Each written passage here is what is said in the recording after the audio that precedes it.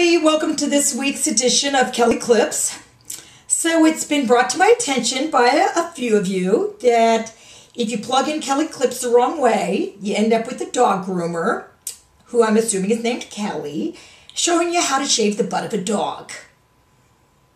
Good to know, good to know. So, anyways, let's get on with this week's story. This week's story comes to us from my friend David Aurelio. Hey, boo, love you. Okay, so anyway, when David was in high school, he took a psychology class. And at Christmas time, for their Christmas project, they were going to bring Christmas presents to a mental ward. Now, this meant a lot to one of their friends who was in the class because his mother suffered from mental illness. So he made this like beautiful house out of matches. It was gorgeous and it took a lot of time.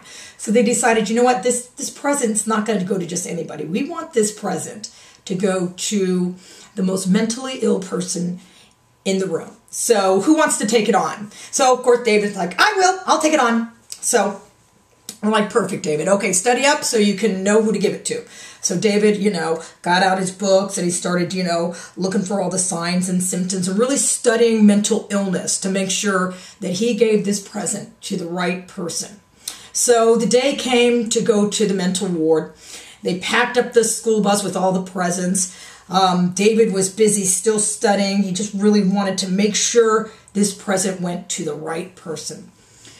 So they're sitting around the room and handing out the Christmas presents, and David's kind of scanning the room, thinking, who am I going to give this present to? Who really needs this present?